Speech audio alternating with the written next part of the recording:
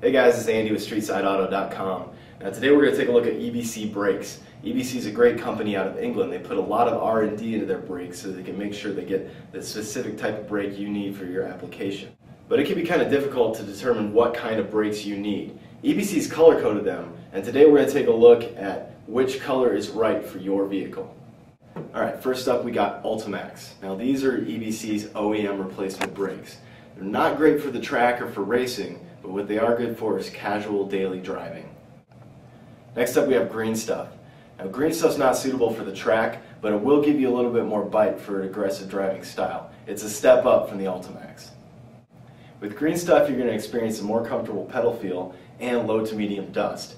You can get in 2000 series for small low horsepower cars or 6,000 or 7,000 series for small trucks and SUVs.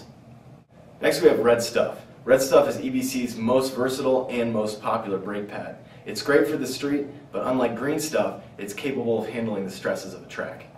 It's known for its extremely low dust output, and it's designed for larger, higher horsepower performance vehicles. The most aggressive EBC pad you can find here at StreetSide is Yellowstuff. It was designed for the track, but it's suitable for the street. It works best when it gets hot, so the more stress the pad is under, the better the grip will be. For this reason, EBC made one for large trucks and SUVs. Now Yellowstuff is not low on dust, but on the track, you won't care.